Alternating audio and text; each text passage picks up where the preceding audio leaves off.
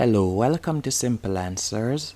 In this video, I'll be showing you how to change your Facebook feed. First, let's go into Facebook. And right in between profile and notifications, you're going to see feeds. You're going to tap on it. At the top, you will see all favorites, friends, groups, and pages.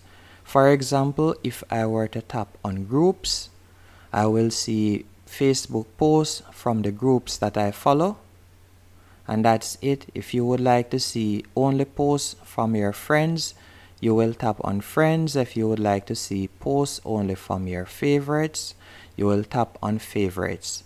And that's it. That's how to change or how to control your Facebook feed, whether you're on an iPhone or Android device. Hope you found this video helpful and informative.